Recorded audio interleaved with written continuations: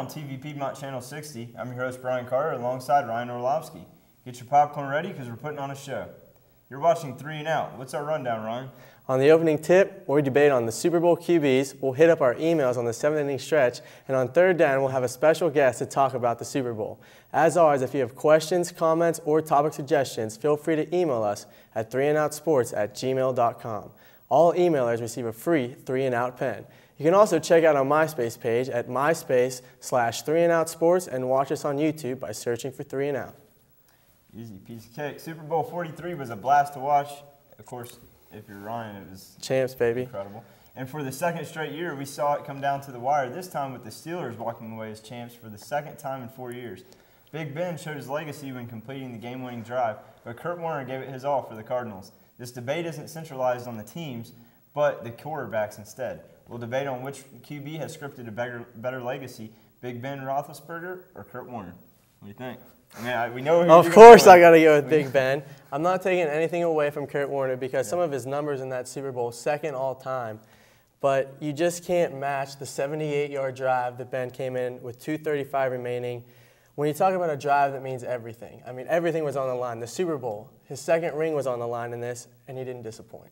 Yeah, it was pretty impressive, especially when he said that last throw he threw to Santonio Holmes, he said he wasn't even sure if it was – he was pretty sure it was going to be picked off. So, I mean, it is pretty gutsy, but, I mean, a great drive there at the end. But I got to say that Kurt Warner further stamped his legacy. I mean, the guy, he's an ageless wonder. He's only been in the NFL 11 seasons now. And, I mean, a lot of people are familiar already with the story of Kurt Warner, how he started out in a grocery store, you know, throwing the paper towels down the aisles, you know, and now he's throwing in NFL football. And the guy's been to 3 Super Bowls. Granted, he's lost 2 of them, but it's not like he got blown out either time. And he's 2-time MVP, a Super Bowl MVP. I mean, the guy's done it all. He's a role model. And then what's more is that he has, I think with this Super Bowl, just that performance, even though they came up just short, I think he has definitely stamped his fame and stamped his ticket to Canton to be in the Hall of Fame. But, you know, I mean, you have a great point with Warner there, but this was Ben's 6th comeback this season in the 4th quarter overtime. Of course, this last one coming in the Super Bowl. And it was probably the best improv that anybody will ever see on a football field. Scramble left, scramble right, just get open. That's what he did. Santonio Holmes was actually the 3rd receiver on this play, and Ben had to make a perfect pass. There were 3 clone defenders around him, and he wins the Super Bowl for his team. If that ball's picked, it's game over. The Cardinals win the Super Bowl. But instead, he completes the pass, he becomes a hero, and it's like I said, his legacy should be stamped because big players make big plays in big games when it matters most, and Big Ben Roethlisberger did that. He did, but I mean, the thing about Big Ben is when I think of quarterbacks who have already stamped their claim to fame, I don't think of Big Ben. I think of people like Tom Brady, and I think of people like Kurt Warner. But even the younger QBs, you look at Ben Roethlisberger, I'm not taking away from him. I think he's good, but I don't think, you know, I just think he's had a great team that surrounds him because he has made some questionable decisions, and he hasn't been – I mean, he doesn't stand out that much in that Super Bowl until that final drive. I mean, you know, he was very mobile in the pocket, and that helped him out a lot. But when you look at out of the 2 quarterbacks who really stamped their claim to fame, I'm going to have to say Kurt Warner again because he's the first. He's one of 7 multiple MVP winners, first of all, and that's a big deal. Only 7 other guys, and he's 4th all-time in passer rating with a 93.8. Big Ben on that list is 89.4 passer rating. Roger Staubach, Johnny Unitas, Troy Aikman, Joe Montana, John Elway, Dan Marino. Those guys are all under Kurt Warner in the all-time passer rating. So that says enough right there that he's at the top of the board as far as quarterbacks go. And let's not forget completion percentage, 2nd all-time with 65.4% of his passes. Chad Pennington, the only one above him. The guy's had 48 games in which he threw for 300 or more yards. 46% of his games, he's going to throw you 300 yards. I mean, the guy he's ungodly. When you talk about quarterbacks, the famous quarterbacks that have stamped their legacy, you think of guys like Unitas. And one guy that sticks out to me is Dan Marino. Despite his resume, he's in the Hall of Fame, and you know what? He never won the big game. But now, Ben Roethlisberger has already won 2 Super Bowls. He's the second youngest quarterback to win 2 Super Bowls. But granted, Big Ben, I mean, he has nowhere near the kind of numbers that Marino has, but he's played in a totally different style of offense for the majority of his career. Yet that just goes to show how difficult it is to get that Lombardi trophy and to take that trip to Disney World. It does, and also you mentioned other quarterbacks. I mean, there's plenty who haven't won 2 Super Bowls. I mean, Steve Young only won 1, and we know he was one of the greatest QBs of all time. But Kurt Warner, going to go back to him. 2001, the guy had 4,830 passing yards, which is the second most of all time. And he was 35-8 in a 3-year stretch with the St. Louis Rams, which is just unbelievable.